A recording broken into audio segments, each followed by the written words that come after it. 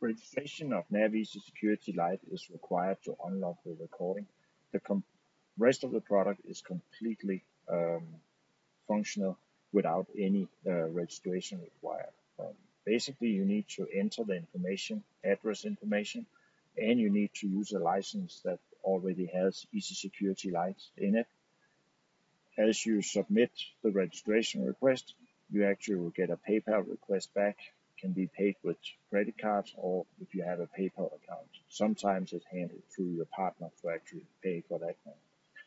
You, after receiving the email, gets the information and you enter that in security setup and you're actually ready to use a completely unlocked. So let's take a look at this one in here.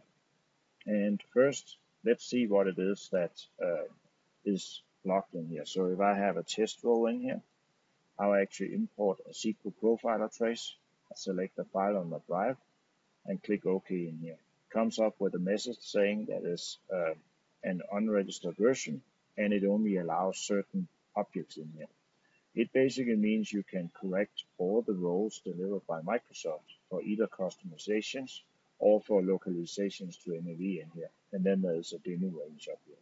So, but basically, it import this one. It has 38 records inserted, some of them being related permissions in here. But let's take a look at how you actually would register Easy Security Light. You start that from the security setup. First information is to put your real name and address in here. And I'm going to put in Mergetool.com.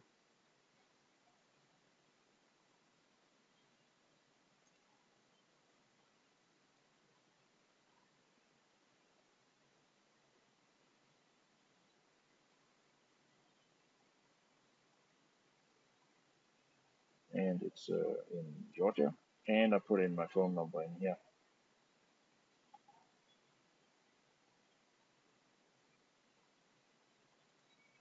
So, and then you also need to put in the companies you actually want to request information for, because the license is locked to certain companies. And in my database in here, I only have one company, and I'll request information for that one. Only the first 15 characters is going to be checked, but you need to add the companies you actually want to request this key for. Then you request a registration by email. It basically builds an email down here, and it has an information in it, and you basically just go ahead and send that email with that text string in there. It, as you can see, it contains your information, my Atlanta that I spelled wrong in here, and the license number and my companies that I actually use. You can't request them for Kronos. Google will not issue licenses for either Kronos licenses or for Kronos companies. As we receive that request, you send back the PayPal request, and it can be paid with a normal credit card as you actually receive that one in there. After we receive the payment, you submit you a key for this one, and I have a sample of that one in here. The key starts with NAV ESL in here, and it's just a very, very long text string. I'm going to copy that one, go into my security setup, put it into one of the registration keys in here. And as I put that in, it takes the license number out of there.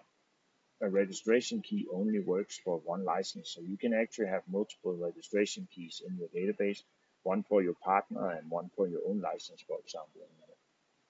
After this one, I put in the registration key. Let's go back and create another new role in here and import my SQL profiler trace. And I'm not using the right license in here right now, so that's why I didn't get it in here. So let's go upload my license.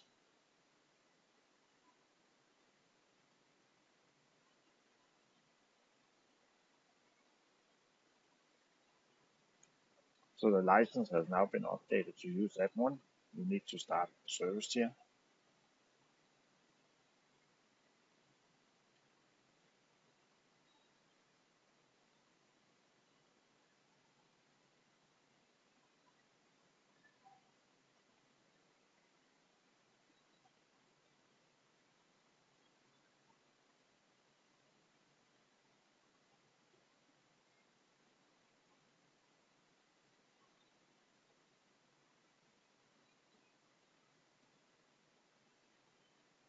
So you can see in here now, my session actually say I'm using the right license number. So that's the one I also have a registration key for. So if I now go to my permission set, import test number 3 in here, import my SQL profiler trace, I don't get the warning any longer that it's going to use that limited range. And instead of my 38 permission, I actually going to get 56 in here. That also includes tables above the 50 that was the limit before actually in here. So that's basically the registration process.